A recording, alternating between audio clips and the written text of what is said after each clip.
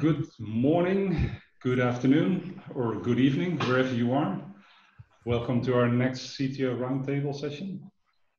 Today we're going to discuss a very special case. We're going to talk about picnic.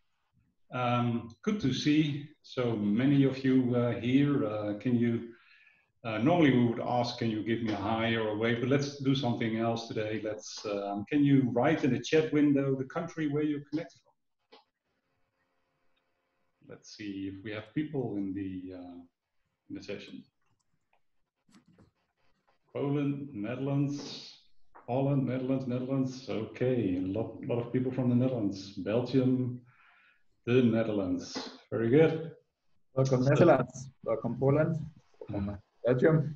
Yeah, very good. So thank you for that, and I'm sure we'll get some people from outside of Europe also, but let's move on. So for people that don't know Picnic, Picnic is the world's fastest growing online supermarket that makes grocery shopping simple, fun, and affordable for everyone. I like that tagline.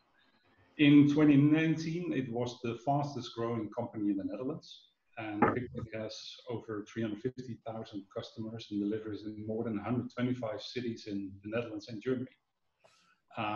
Almost 5,000 employees, and they only started 5 years ago. It's incredible company and story. So I'm Gerbert Oude Velthuis, the CTO of Travelia and General Manager of the software house in the Netherlands, and I will be your host today, but I'm really honored to be accompanied by Daniel Gebler, the CTO from Picnic. Daniel, thanks for joining me today. Thanks, Gerbert, for having me. Thanks, everybody out there. Very good. Yeah. Good. And with us also Marek Gajda, the CTO of the software house, and Marek will help us with all of your questions. Please note that we would like to ask as many questions as you want. You should really take this opportunity to ask questions to Daniel, and we'll try to answer as many questions as possible, but if we don't get everything done, then we'll try to get back to you after the call. If you ask a question, please do that in the Q&A tab, not in the chat window. We'll monitor the Q&A tab, and we'll take questions during and after the session. So let's start. So Daniel, can you give a short introduction about yourself? Yes, so let's keep it short and simple. So my name is Daniel. I'm the CTO of Picnic. You already gave a bit of an introduction, but our mission is very simple, so make grocery shopping simple, fun, and affordable for everyone. Our journey started 5 years ago in a very small kind of garage-type startup setting, where we embarked on a journey to make grocery shopping a fundamentally new experience. And by now, we are now active actually in a little bit more than 100 cities here in the Netherlands, have more than 500,000 customers. And in Germany, we are active now since 2 years, where we have already more than 100,000 customers and are also active in a few dozen cities. So that is a bit our journey so far. I myself came to Netherlands a little bit earlier, did my PhD here, like the country, like the people, stayed. That's always good. Okay, so I know that these last few months since the COVID outbreak have been quite extreme for you and your team, like for many people, of course, but can you give us some insight in the effect that COVID had on the day-to-day business at Picnic? Yeah, so obviously the last months have been for nobody, both in tech and in business, a normal time. So for us, we call this business as unusual. And what means unusual, if you go to the next slide, then the event that made it unusual, Gerbert, if you can go to the next slide, then the COVID, let's say the COVID virus that hit the world made basically every business plan that we all had at the beginning of the year obsolete. And everybody had to rethink how to act and react in such a time. So what it meant for food and in general for delivery, that online food exploded. And if you go to the next slide, you will see a little bit on what we see on our side. You see now a graph which is showing the search terms for the term online boodschappen, which is Dutch for online groceries, on Google. And then Google, you see here until around early March, search was roughly on a similar level. So there's no big difference. And then basically around mid-March has exploded massively. And by now, obviously, things are starting to normalize a bit again, but it is on a much, very, very, very different level than it has been before. So what does it mean if everybody moves from physical retail to online retail? For various reasons. Some people didn't feel safe to go to a physical supermarket. Some people didn't want, some people couldn't. Some people had just family members that have been in danger, let's say in the age range where it was a bit more dangerous. So if you look to our services on the next slide, you will see a bit how our normal server behavior looks like. So people in the Picnic app are starting typically to shop in the morning between somewhere around 6 and 7, and then you see basically flat demand until around 10 o'clock in the evening, and then everybody goes to bed. So on the y-axis, you have then a couple of thousand customers at the same time in the Picnic app.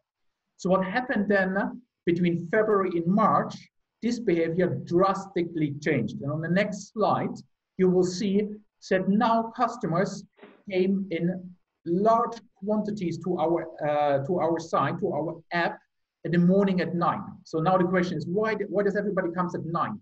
What happens at 9 o'clock is that new capacity became available. So customers could again place an order in a week's time. So we had all delivery capacity already booked out, and then at 9 o'clock, customers could order for a new moment where they could actually shop in our app.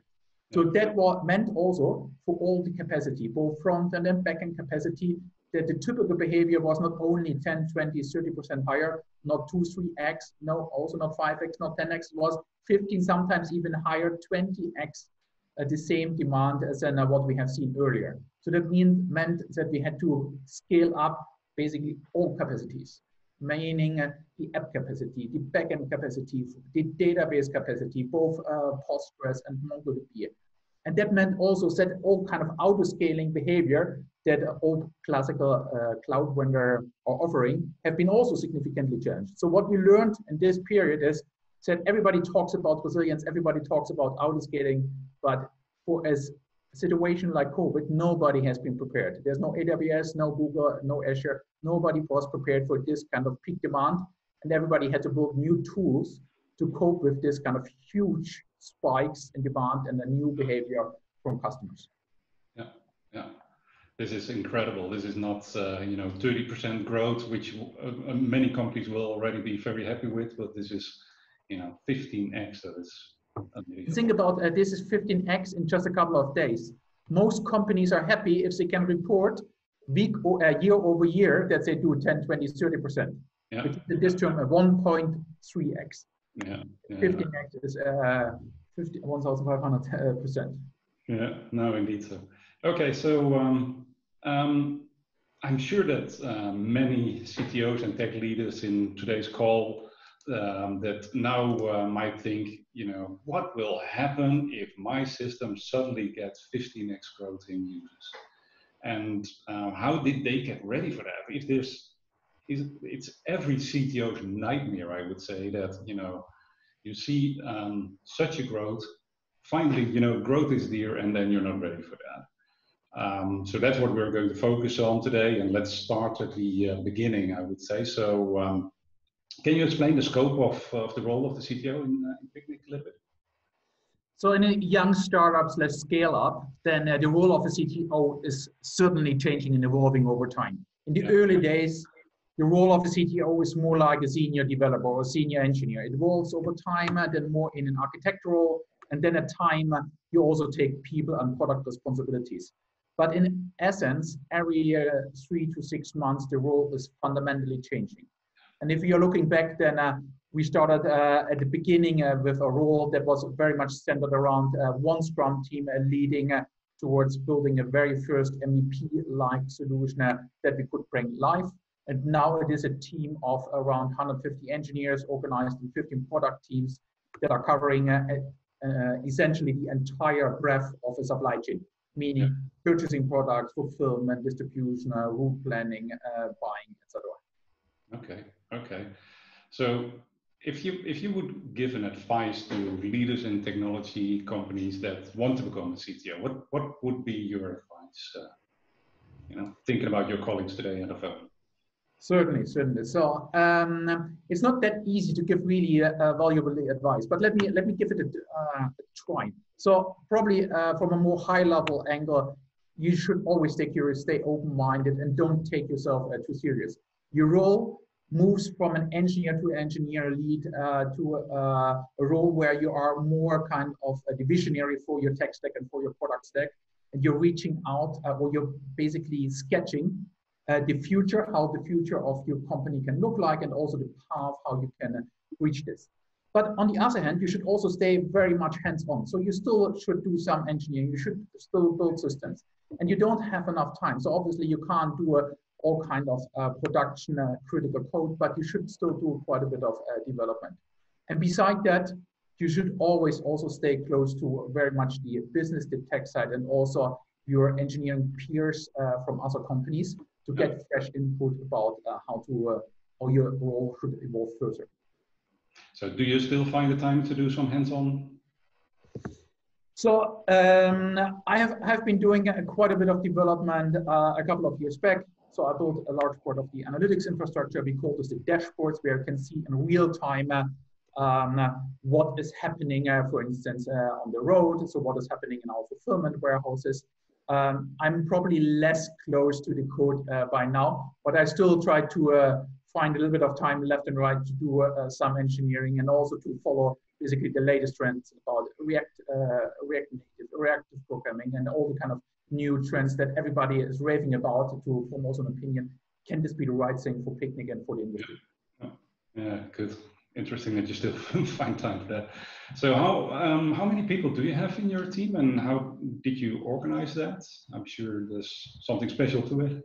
So we have started in the beginning with a very, very small team, and a small team means we had just a couple of engineers which were run as a Scrum team, and this Scrum team had just a simple mission of building an MVP, and we had daily stand-ups, weekly releases, and then at some point we put it live in 2015. Over time, we built a couple of Scrum teams, and we had to rethink on how we structure our tech organization. So by now we are around 150 engineers organized in product teams, and product teams means for us a cross-functional team that is led by a dual leadership team of a product owner. So this is a classical role of leading the product from the business and the road mapping side, and then a tech lead.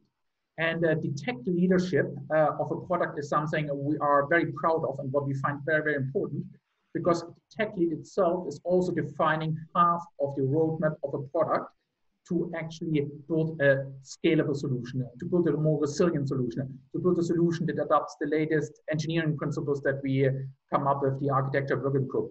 So to make sure that we are not sticking with the tech stack that we had initially built up, but actually that we are also becoming a company of a tech stack of 2020 or 2022 down the road.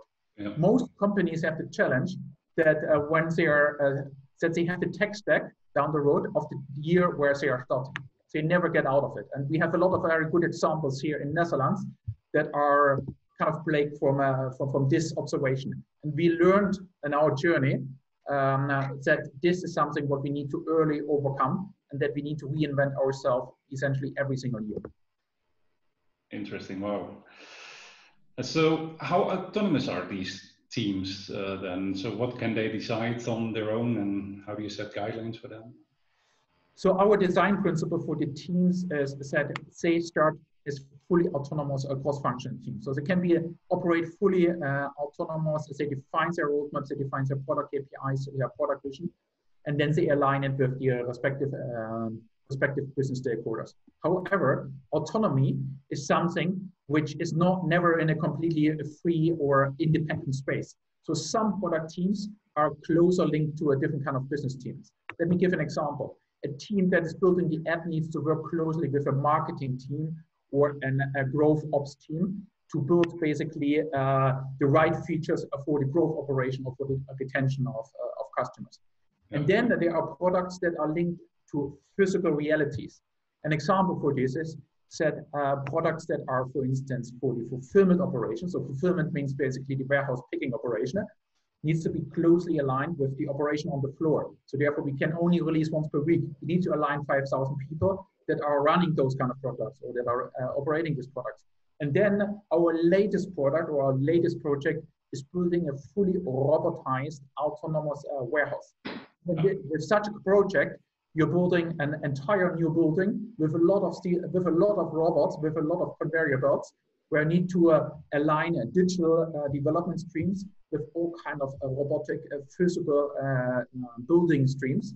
And there you're running kind of a hybrid model between autonomous Scrum teams or product teams and then classical project management that need to run in a very classical project management manner. Yeah. Okay. So are these teams self-managed teams, you could say? They are certainly self-managed. So they are setting themselves goals. They are running kind of the day-to-day processes completely themselves. They are reporting themselves. They are looking for alignment with the different kind of stakeholders. But some kind of bigger decisions are then aligned more on a cross-product or on a company-wide level, where we align different kind of bigger streams and bigger strategic decisions. Yeah.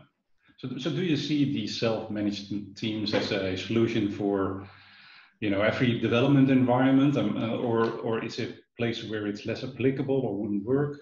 What's your vision on that? So every organization and every environment needs to find its own kind of rhythm. And I know also organizations that can run pretty effectively without completely autonomous teams. However, what we try to do is everybody in Picnic has an individual contributor role. Or to be more precise, we don't have pure facilitation roles. We don't have pure managerial roles, which means in practical terms that everybody needs to be concretely involved in a product and needs to work in a self-steering manner. So as an example, if we have 15 product teams with 50 tech leads, 15 product owners, and all of them are reporting directly to me. What it means that I have 30 direct reports, which in practice means that those teams are running just independently. Yeah. Nobody can have 30 direct reports and really give enough attention to all of them. However, those teams became so autonomous that they have a very, very strong vision, not only for the next days, weeks, months, but they know also where they want to be and where Picnic will be in a couple of years' time. Yeah. So your role is alignment more than. And that is actually this is the actual leadership kind of function of a CTO, where you think more about how do you want to have your organization and where do you want to have your tech stack or your business operation in a couple of years' time, and then you basically guide the organization towards along this path. Yeah, great. So let's talk a little bit about the deployments. It's always a discussion about. So, what's your philosophy on deployment? Is there a central team everything goes through, or can everyone deploy to production? What's your view on that? Our philosophy is pretty simple. You build it, you own it, you run it. So, which means that every product team has his build artifacts. They deploy whenever they feel ready to deploy this to production. They decide themselves on the deployment rhythm, and they also operate it in a way that the product stays stable. Yeah. Which means that some products are deploying multiple times per day. For instance, our consumer-facing products in the payment solutions are deploying multiple times per day. While, for instance, solutions that need to be aligned with larger operational teams are typically deployed only once per week. For instance, our fulfillment solutions, our distribution solutions, our platform-related solutions are more deployed on a weekly basis. Yeah. So that also sort of answers my next question, where I, about accountability, and so I always ask the question: who is being called out of bed if something goes wrong with a software product? But that's the team runs it, builds it, owns it. So I guess the key principle and the key philosophy should be nobody. So the goal should be zero incidents. Obviously, it is a dream, and we are all working in tech, and we love tech, and we know that we have a couple of incidents. But it is very important that ownership of incidents, so meaning incident monitoring, incident management, incident resolution, incident prevention, is with the team. If your team needs to handle and gets called out in the night in an incident, then there's a very strong incentive to make actually the product tomorrow better, so that they are not getting pulled out tomorrow night. Yeah. So therefore, that has been a pretty powerful principle. There is obviously a little bit of a nuance to it, where when you talk about shared infrastructure, and then you have a team that takes care of the shared infrastructure, this is a team where we're looking more careful into giving them enough support that they are not getting overwhelmed with incident management or incident monitoring type of situations. Yeah, no, very good. So let's, Marek, do you have some questions from the audience, let's say? I'm here. Yeah, I'm seeing what's happening in the chat. Thank you guys for putting the questions. The first one is from Enzo Ferrey. The question is, what is the part of your architecture that suffered the most from this COVID spike?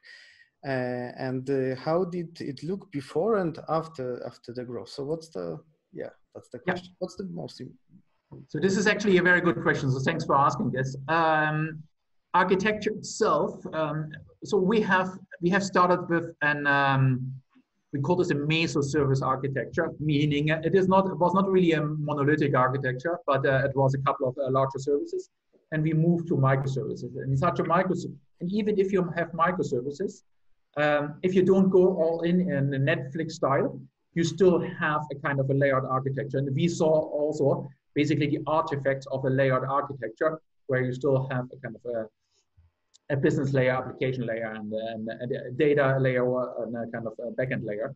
And where we saw the first incidents happening more on the application level, and we worked on a kind of auto-scaling or scheduled scaling functionalities on Kubernetes level, both on the application level and the cluster level. And then the next level that we had to tackle is basically the database level. So we're working on the document database side with MongoDB, and on the relational database side with Postgres, and we had to build up all kind of tools and kind of all kind of database logic we had to improve to cope with this kind of spiky demand.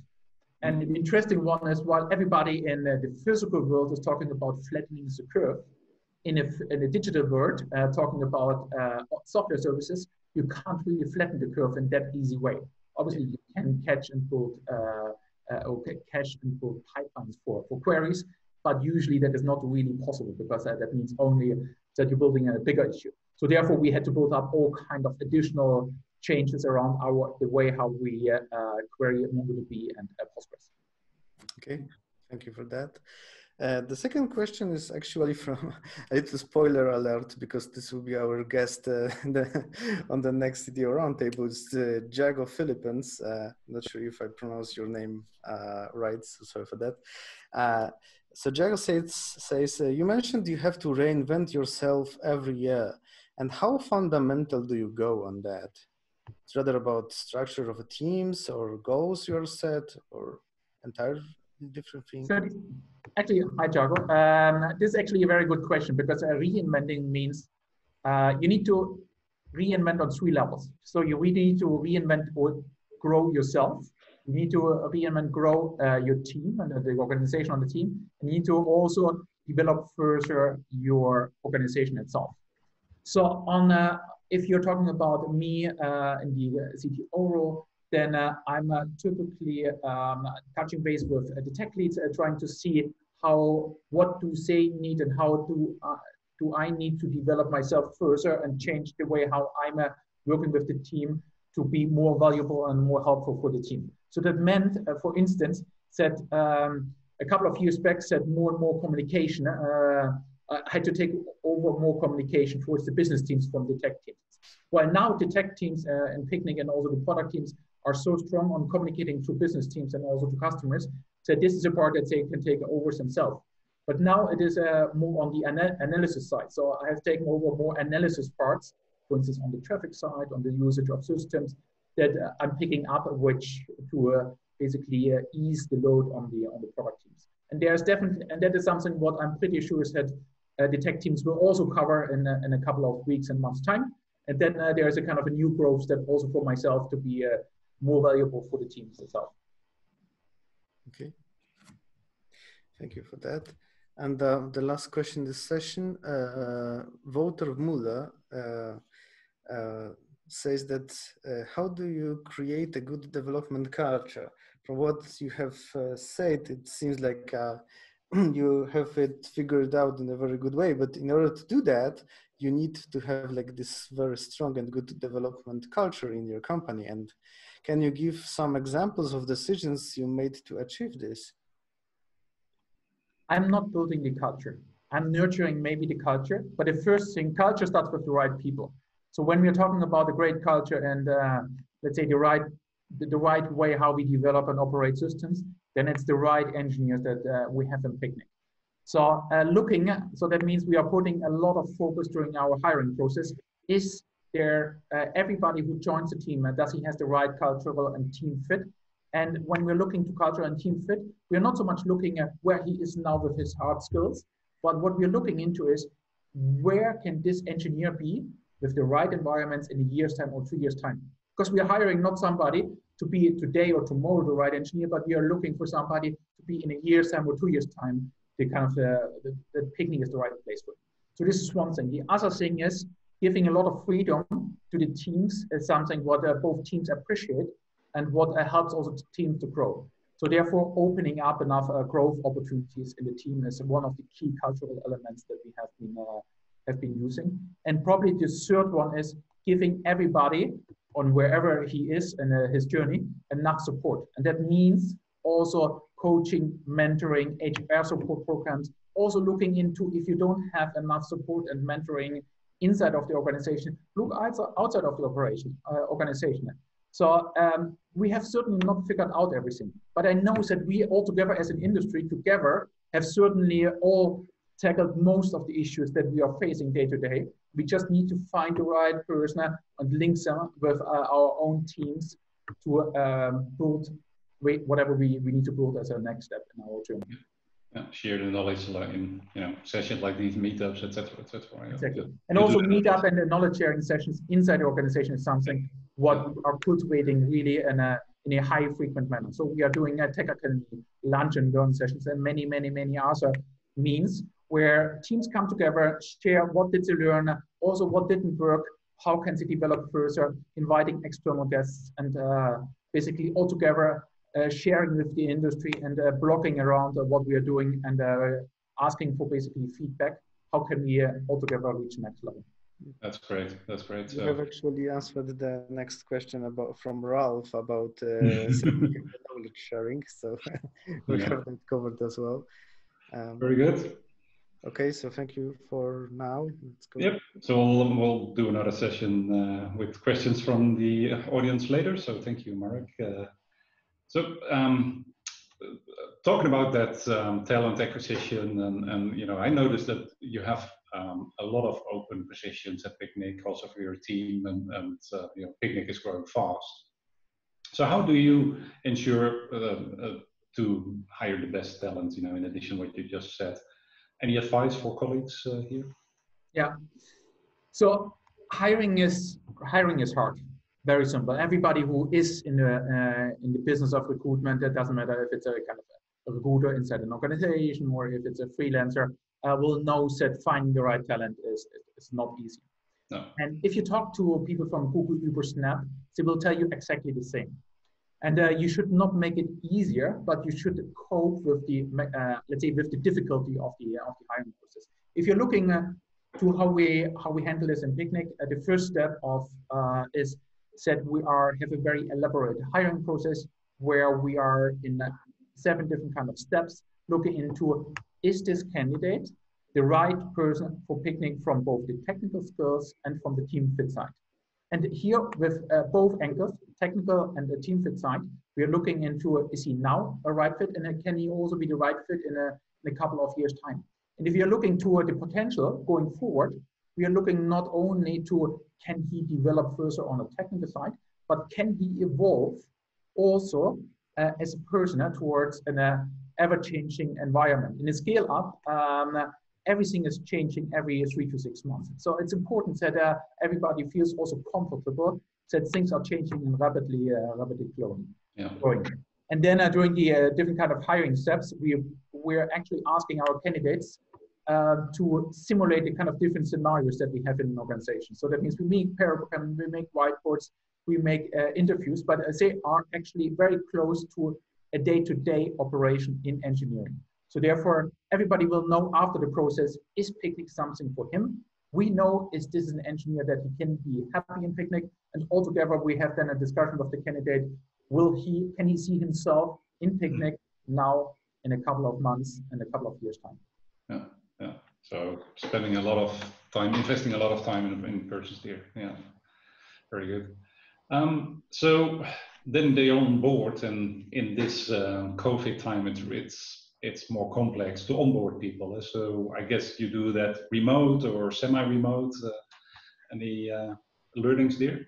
So we continue to hire also during the COVID period, and in this period, things obviously the processes had to change a bit. So interviews have been completely remote, onboarding had to be completely remote, and the work happened completely remote. Which means for us now, we over the last 6 months, so since March, we onboarded quite a few engineers that in practice have never seen the office.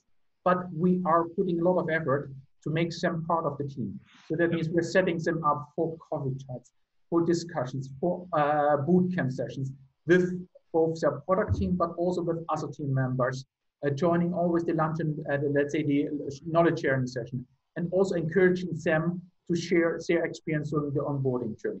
And obviously, we also hope to welcome them soon in Amsterdam. We love to work together at the same place. But if not, we can still continue in this kind of remote way for quite a bit more time. Yeah, no, indeed. So completely other topic here. Data analysis and learning from your data. That's what I hear. Is a big thing at Picnic and the team, etc.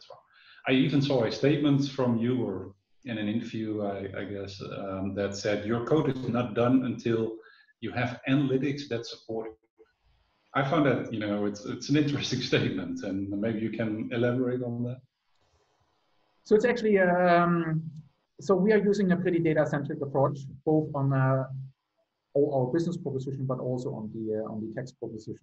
So what it means for everything what we're building from the tech and the product side is that we are instrumenting our code by micrometer, such that over Grafana as a dashboarding tool, we are understanding exactly how the code works. So that means we can measure how many customers have used this feature, when did this feature work, when did this feature not work, which customers are actually enjoying the feature, how much time do they spend on the page, how much time do they spend on the checkout page, etc., etc.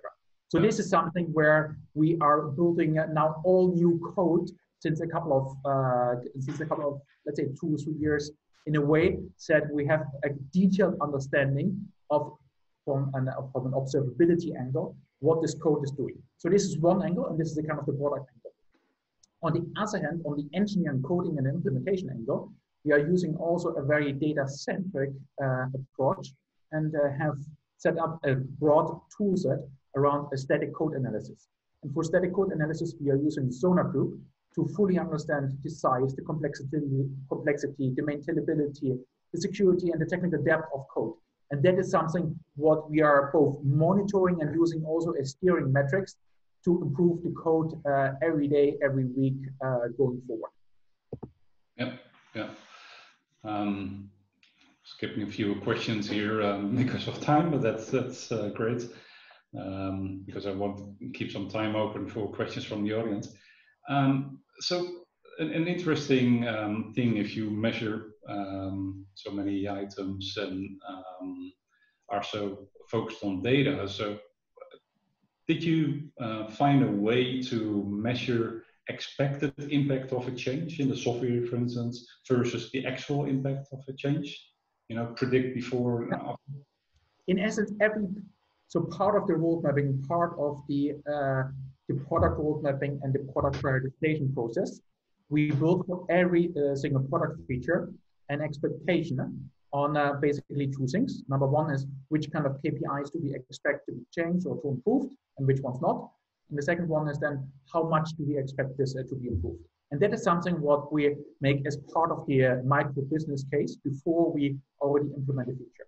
This is part of the decision metric where we decide which features we will actually prioritize for product and which ones not.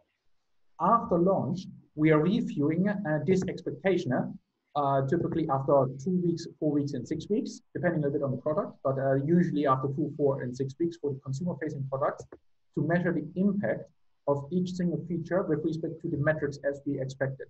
And we do this for two reasons. Number one, we have a phased rollout approach where we launch features usually first to a small customer set and then step by step roll it out to all customers. And based on if the actual impact is as expected before, then we just roll it out to all customers. Otherwise, we are revising the feature. This is one thing. And the number two is we want to also get better of predicting the impact of features.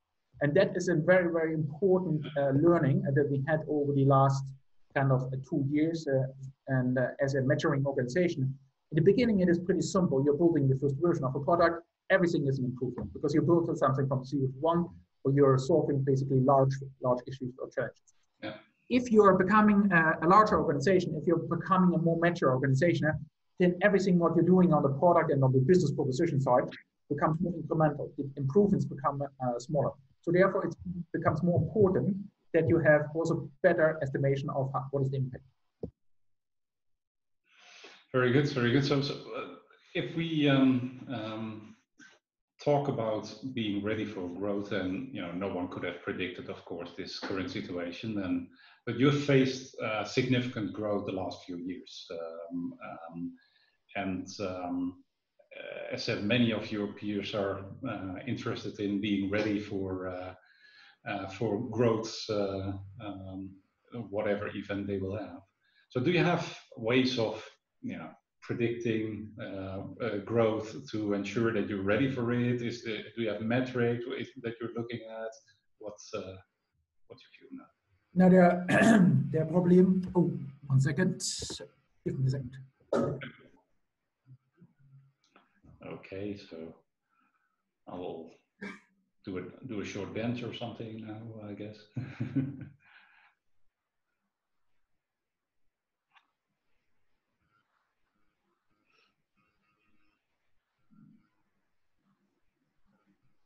Okay. It's a lot of talk, so you need some water. Exactly, back in business. Sorry for that. So coming back to the growth topic, so we are obviously planning our growth, and we are making a planning for the next day, for the next week, next month, etc. For a couple of reasons.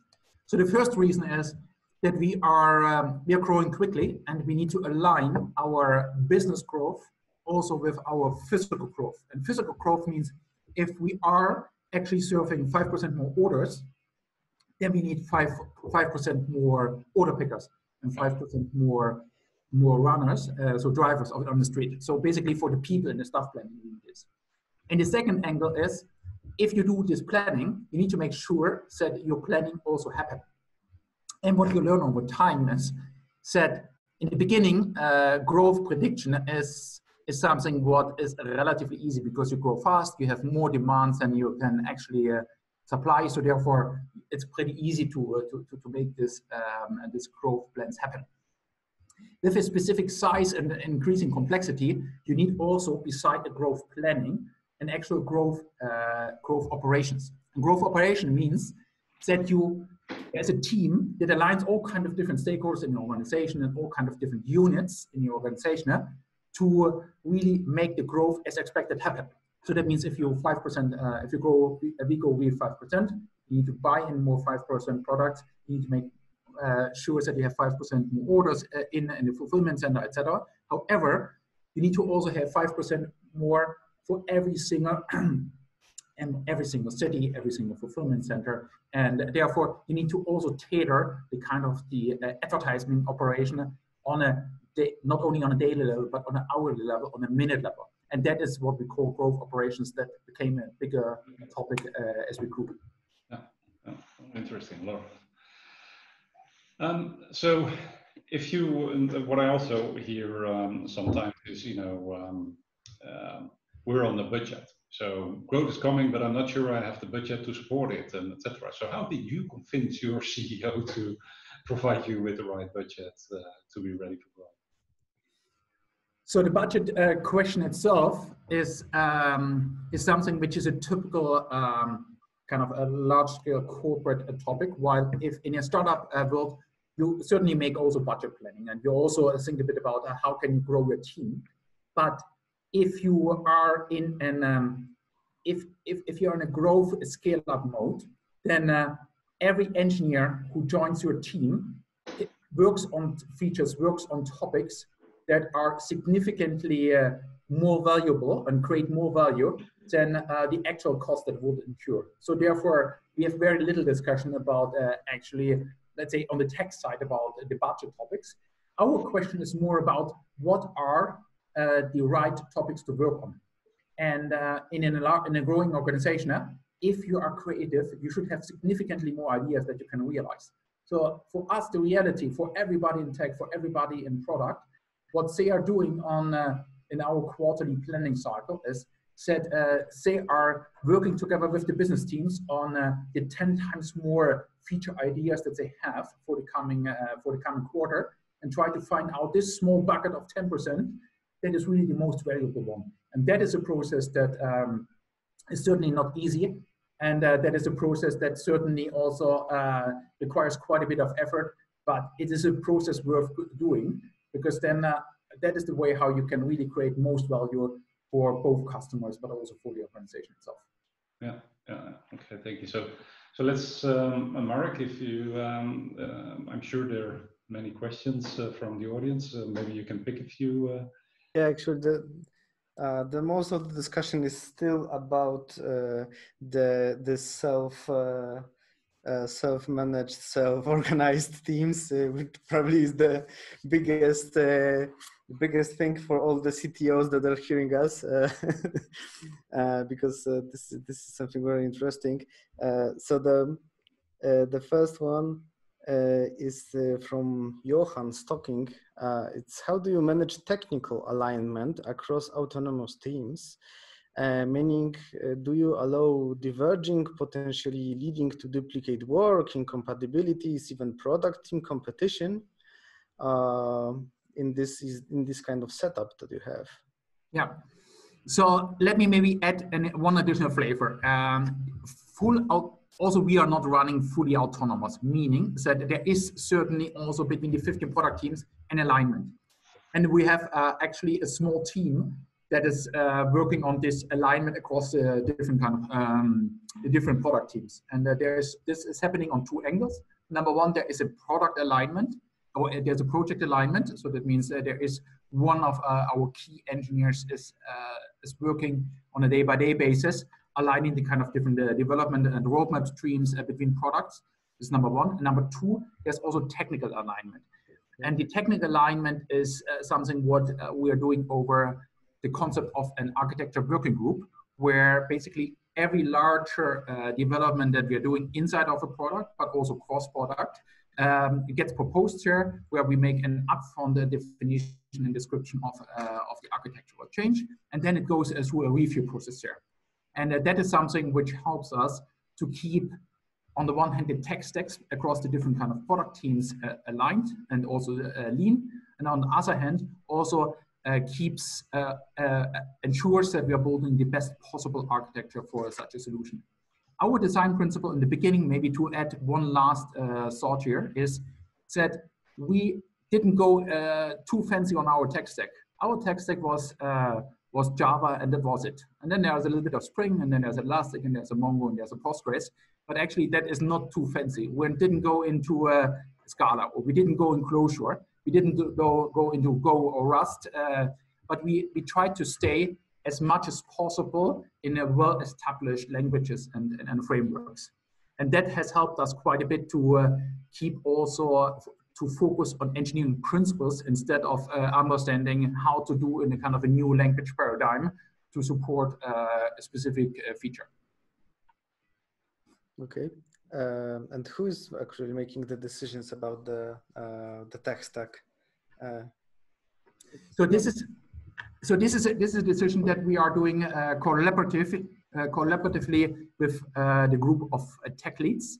So this is a group currently of 12 technical leaders. Typically, these are leaders for the different kind of technical products. And we are meeting once per week. We are also have a smaller group, which is the architecture working group. And every kind of bigger technical decision gets proposed here, and will get reviewed there and then typically done. And that is something what has worked pretty well so far. And we are encouraging even further that teams are staying bold on the technologies that they experiment with. If a new technology gets experimented with in a kind of a local product, then we love to experiment with the technology. There's only one requirement. Whenever you have a result and insights on how it works with your product, you share afterwards the insights with everybody, and then we can together decide, do we want to roll it out across the other products, or do we keep it as a local experiment? And that is roughly how we, for instance, started with reactive programming. It started with one product as a small experiment over a pizza session, and then step by step it moved into the other products up to the point where we have now a guild that is championing all the usage of Eric's Java and the Reactor across basically all products in Picnic. Nice. Nice. Okay, then Ralph is asking, well, assuming that you are working in sprints, because you haven't told that, but this is like a very very common question in IT world. So I ask it, how do you approach it? So the teams are responsible for the releases and incidents, and how do you protect the sprint goal with this distraction? So we are basically running, we are leaving it up to our product teams if they are using either Scrum or Kanban. Now we have most of the teams are using a Kanban style of development. Some teams are using a Scrum process, and the product owner itself, together with the tech lead, defines the scope of the sprint, and then they are making sure that they can stay as much as possible on the actual scope of the sprint and of the deliver on what they plan to deliver in the sprint. However, we are not religious on the deliverable of a sprint. If there's something more valuable and more important popping up, and if there's alignment between the business stakeholders and technical stakeholders, obviously we will do it. There's only one driving factor: what can create value for customers and what can create value for our tech stack. If there is something what is just creating a value more on both angles, then we certainly will do it. So that's an interesting question here for you. So I will place it, but then leave it with that. Anna is asking, at Air France KLM, we are transforming our architecture organization. Would you be interested in the call to benchmark? You might want to take that separately, but let's take this offline. Yes, correct. People find it interesting. That's good to hear. So thank you, Marek. We'll do another session with questions in a minute. So on the international part, so you went a few years ago. You started in Germany. Obviously, you have some experience there firsthand, I guess. So many companies want to go international. There's also, growth, and how do you handle that? So what were your biggest learnings for your team when you opened Germany a few years back? So there are probably three learnings that really have defined the way how we are now have organized us after we launched in Germany in 2018. So the first thing is, if you want to go international, you need to think carefully about how do you organize a product and tech in an environment where you are operating in multiple countries, potentially multiple time zones, across different kind of languages, across different kind of currencies, and whatever kind of differences you may have. So one thing about one of the design principles that we have applied and that we want to stick to for as long as possible is that we keep all tech and product development central. And that means that every product, every of our 50 products is deployed both in both countries, and hopefully soon more, in both countries in exactly the same way. And there's obviously slight differences. Just think about the payment solution. You have different payment methods in Germany versus in the Netherlands, but essentially it's the same product, it's the same version, and the same way how you operate it there. So while you're on the business side, typically differentiating, so you have a German marketing team and you have a Dutch marketing team. On the tech side, we are trying to keep everything together. The second angle is we have started to think very conceptually about how do we scale not only from 1 to 2, but 1 to n. So in essence, for us, the step to go in the second country was, this is now country 2, but what do we do if it's country 3, 4, 5, 10, 100? So in essence, the way how we wanted to set up and how we have set up the systems is said there's no difference between going from 1 to, say, a second country or now to 100 different countries. And the third angle is obviously thinking a bit about how can we centralize a monitoring infrastructure while we have a decentralized kind of deployments. So for the technical deployment for our operation in Germany is technically separate from our Dutch deployment. So this is one of the design principles for various reasons. But the monitoring and the alerting and the entire incident management process, we want to keep it central. And then the question is, how far can you scale with such a kind of centralized structure? And but all these are kind of these 3 design principles that we have applied while going international. And that is a model that allows us to go to quite a few more countries. Yeah, interesting. So we're getting towards the end already. So a few questions at the end, then we'll go back to the audience again. So if you could travel in time, we all would like to do that, of course. What would you advise a younger Daniel? It's an interesting question, which I always struggle a little bit on how to find a good answer.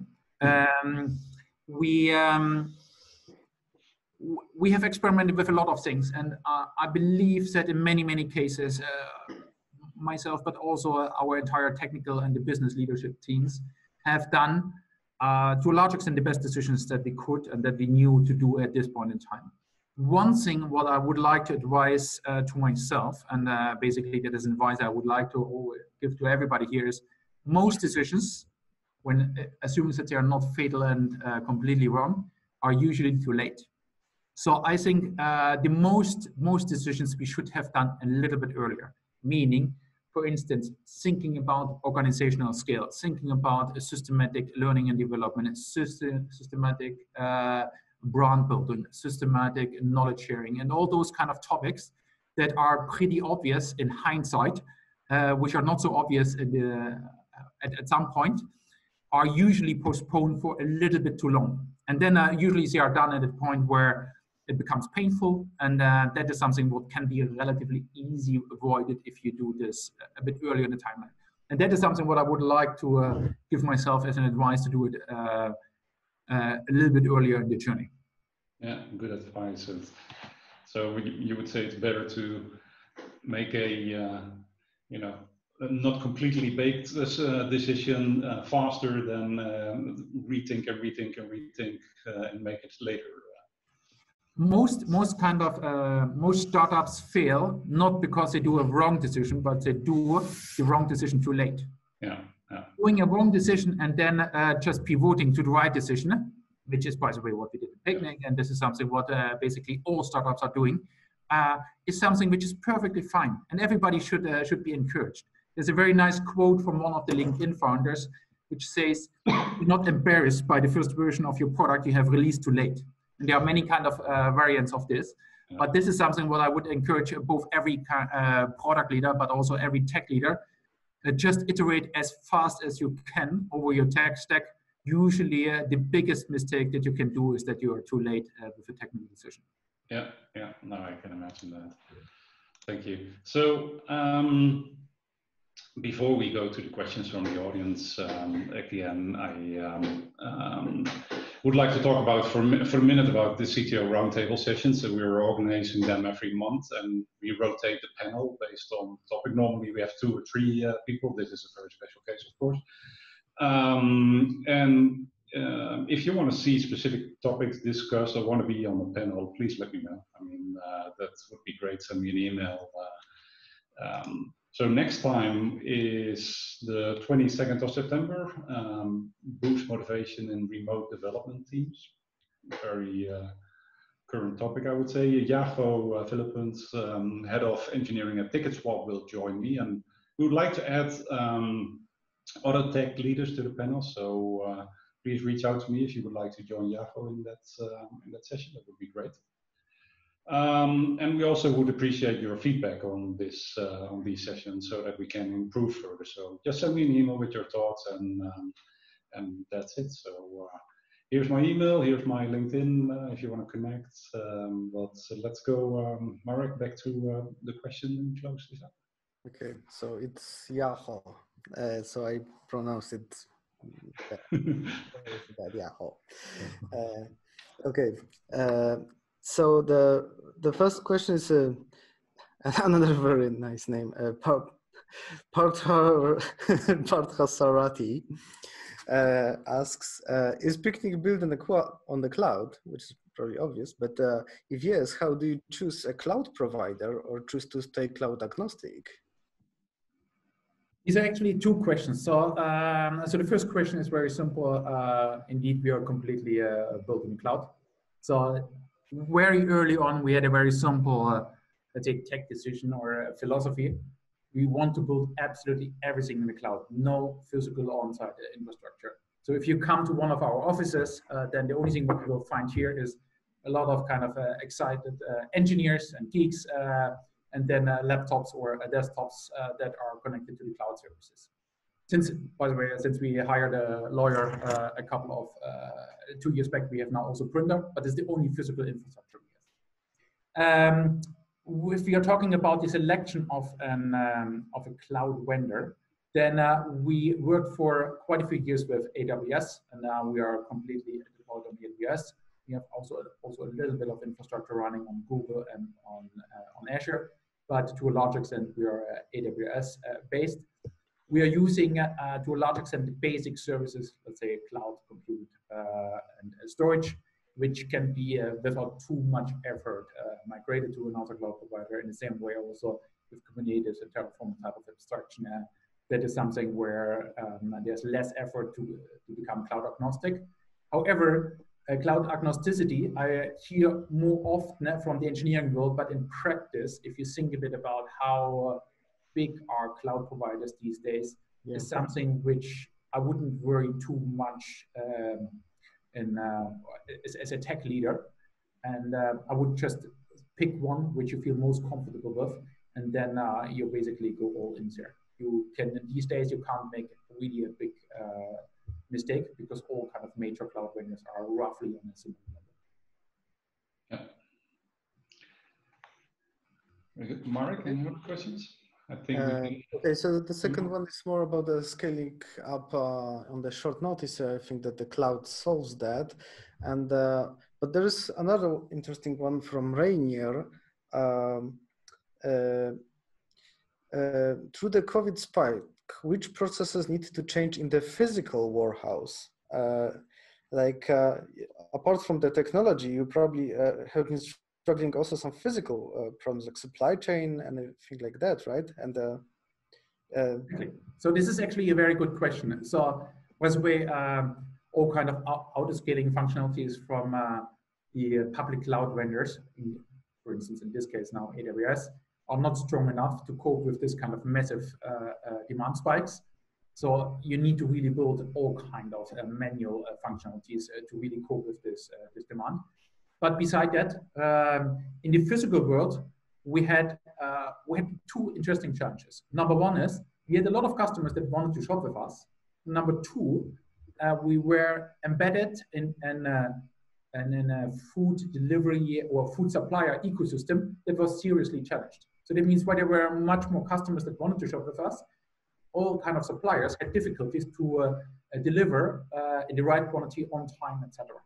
And then all kind of warehouses where the warehouse capacity is driven by the number of people that can work in a safe way in such a warehouse. If you need to operate in a 1.5 meter way of distance way of working, then obviously also the entire capacity of a warehouse is affected. So we had basically two challenges. Number one is more demand, less supply, and then making everybody happy. So we took all kind of different measures that we can work in a safe way in the warehouses to get also help our suppliers to deliver the right quantity, the right time to us, to give them earlier forecasting, to help them to deliver at the different kind of moments that makes it easier for them to deliver, etc., etc. And then additionally, we also took all kind of measures in the warehouses that everybody stayed safe in the way how everybody felt safe. So unfortunately it's 7 o'clock and we have a lot of questions open, and we'll try to get back to it after the call, but not to spend so much time from everyone that we didn't book. So thank you again, Daniel, and we cannot physically give you a gift now, what you normally would do. I sent you a gift that should have hit your inbox a few minutes ago, so hope you enjoy it, and thanks again. And with this, we'll end the CTO Roundtable session and hope to see you all next time, 22nd of September. Thanks, Gerbert. Thanks, Marek. Thanks, everybody, for joining in. Loved it. Hope to see you all soon. Okay. Bye-bye. Thank you. Bye-bye. Bye-bye.